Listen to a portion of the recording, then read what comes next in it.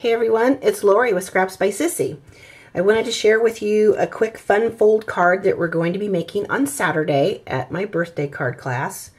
As you know, on February 1st I launched my February project to go, and it's 5 different fancy fold cards.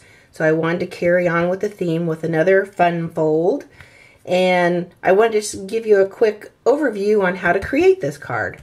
See, it looks like just a regular basic card, but it has this double flap. Isn't that so cute? So basically, to make this card, you take an 8.5 by 11 sheet of cardstock. I used the thick Whisper White. Score it at 5.5, and then you're going to cut off 2 inches off one end. That folds up to make the bottom flap.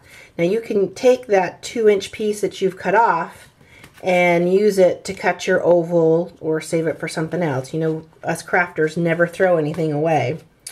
So then once you've got this cut and ready to go, you're going to add a piece of designer series paper. I'm using the Party Animal paper. This is cut at 4 by 5 1/4.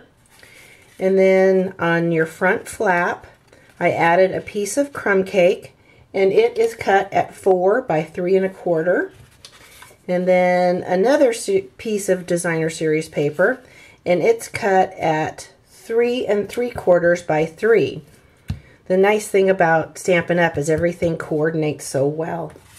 Makes your life really easy. So then, once all of this is glued down, you're going to take, for the top flap, it's 3 by 8.5, and it's scored at 4 1/4. You're going to just adhere that down. Makes it easier when everything's glued down. Just kind of center it where you want it, and it creates that flap. Then I took a piece of Emerald Envy, and it's cut at 2 3/4 by 4, and I ran it through the large polka dot embossing folder. The ribbon I use is actually Tip Top Taupe, one of the in colors that's going to be retiring. It's their striped ribbon. I liked the little bitty contrast that there is between that and the crumb cake. I also like the stripe to it. It kind of gives it more pattern. And then I took that piece that you cut off the top here, and I used our ovals, the layering oval framelits to cut the oval, and I stamped it in Emerald Envy ink. And this stamp is from the Tin of Cards stamp set. Used a piece of, I think it was a 1/2 inch by 3 inches, although next time I'll do probably 3.5 inches of the Dazzling Diamonds glimmer paper. And then I flagged the ends, and I adhered the oval with mini glue dots to the glimmer paper, and then used a Stampin' Dimensional to give it depth. And of course had to add my bling. I think the girls are going to have a good time making this on Saturday.